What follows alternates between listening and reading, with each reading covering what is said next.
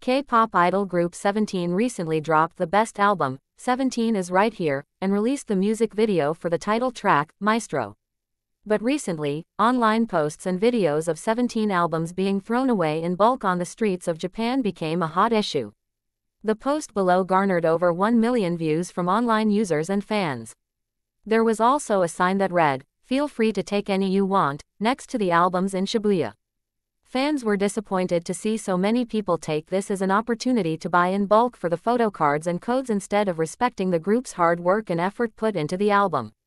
Fans were also shocked to see all the albums dumped on the side of the road.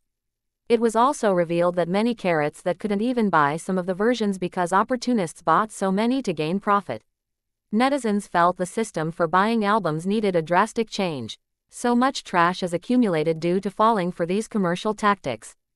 This is going to affect future generations. They need to limit how many a person can buy. These sellers need to stop buying in bulk.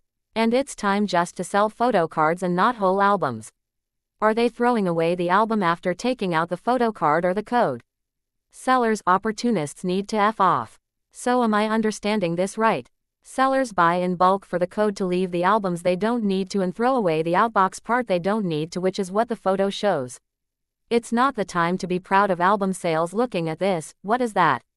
Hopefully these sellers can be stopped so that artists' efforts and hard work are not thrown away like this. Check out the official music video. Share your thought on it. See you in my next video, and don't forget to subscribe my channel because I posted new videos every Monday to Saturday, and also follow me on Instagram.